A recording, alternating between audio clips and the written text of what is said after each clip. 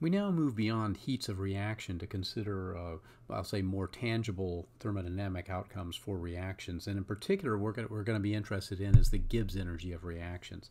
Now, I'll remind you that sort of the hypothetical reaction that we'll be talking about through much of this is this reaction here, where I've been very abstract in calling my reactants A and B and my products C and D.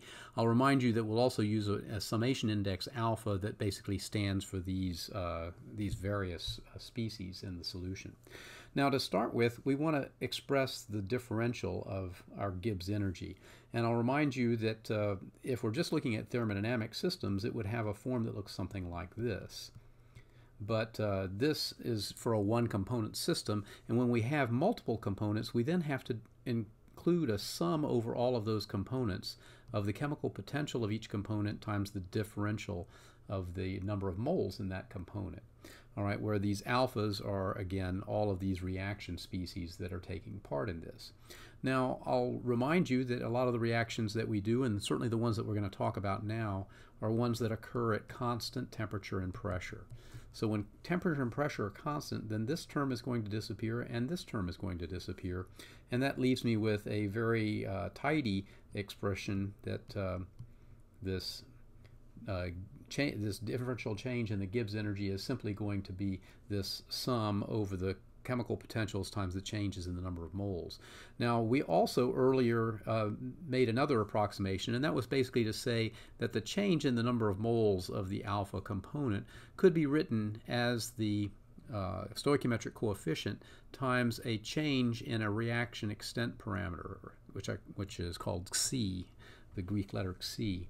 So if I use that, then I can also write this as the sum over alpha of mu alpha times the stoichiometric coefficient alpha for alpha times this differential. And since this differential doesn't depend on any of the stuff in here, we can basically exclude it from this and just consider this quantity in parentheses. Now, this quantity in parentheses will also define separately as something called delta sub Rg, which I mentioned earlier was historically called reaction potential. I don't know if it's called that much anymore, but also historically had another symbol, and you may see this in some of the sources that you look at. It had another symbol that looked like this. We're going to stick with this particular symbol for this quantity, and we're going to be very interested in that particular quantity as we move forward. Okay, so let's take a look at that a little bit more.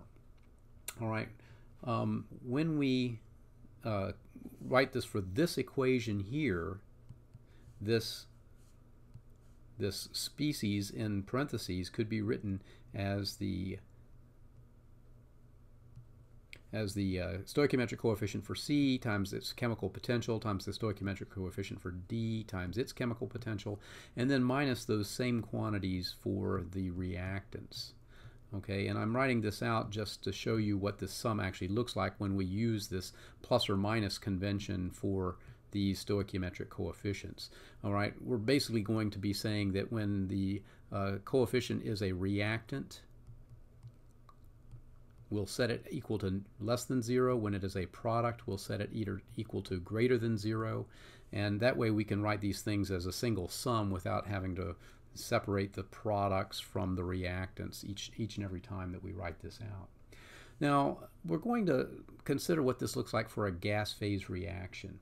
And in a gas phase reaction, we can write the chemical potential for the alpha component as just a reference value, and I'll talk about that in just a moment, times RT log of P over a reference pressure, which I'll always choose 1 bar, and that should be the partial pressure of P for the alpha component of this. All right, this is a good general expression. It basically comes from the ideal gas law. So strictly speaking, this is only applicable to ideal gases. But we'll be using this, at least for the time being, and then we'll show how non-ideal gases can also be included in our consideration. So what I want to do is I want to take this expression for these chemical potentials and separate it into, and insert it into this expression for delta GR. All right. So what I want to do is write this delta GR now out in terms of this expression for the chemical potential. So that means it's going to be the sum over alpha of the stoichiometric coefficients times mu alpha 0 plus RT log, and I'm going to omit the 1 bar. I think what we'll do is just understand when I write a pressure in this context that the pressure must be measured in units of bars. That will make this argument of the logarithm unitless. So then it's just a number, and we can evaluate that. All right, so when I write this out this way, notice I've got two terms here, added together.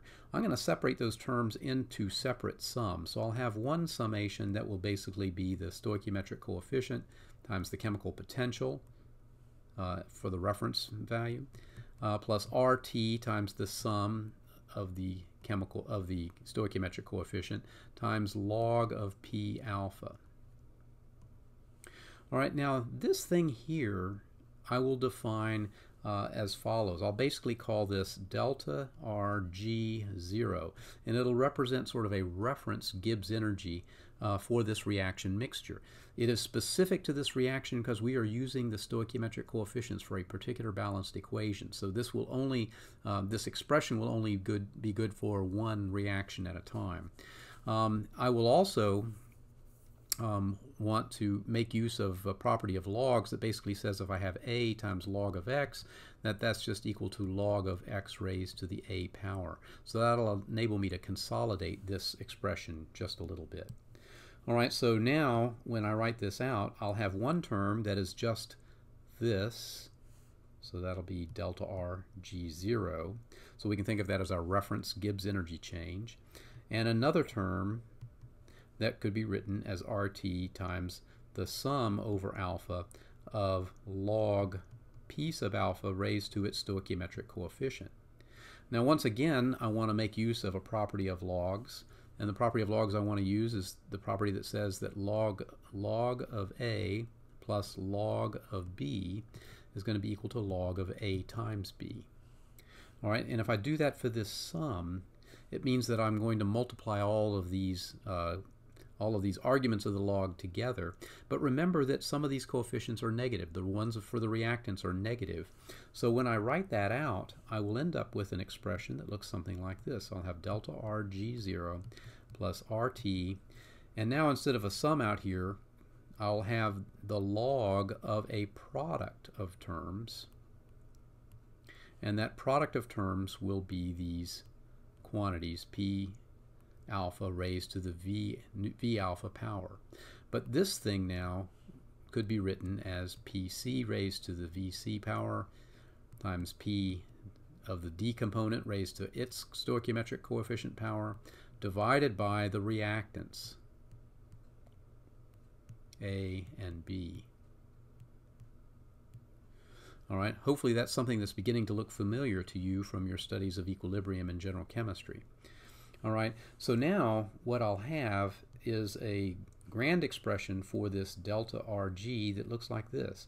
I'll have this 0 term, the reference term, plus RT log of this big old mess, P alpha raised to the PC, I'll get this right sooner or later, raised to the VC power, PD raised to the VD power, PA raised to the VA power, and PB raised to the VB power.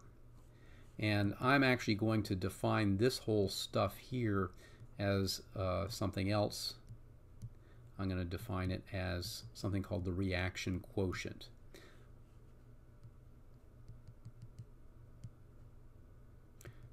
And hopefully you're familiar with that. And I'm also going to put a subscript on this to indicate that it's a reaction quotient that is calculated using partial pressures of the various reactants and products. All right, one last thing that I want to say about this stuff is the following. What is this quantity here?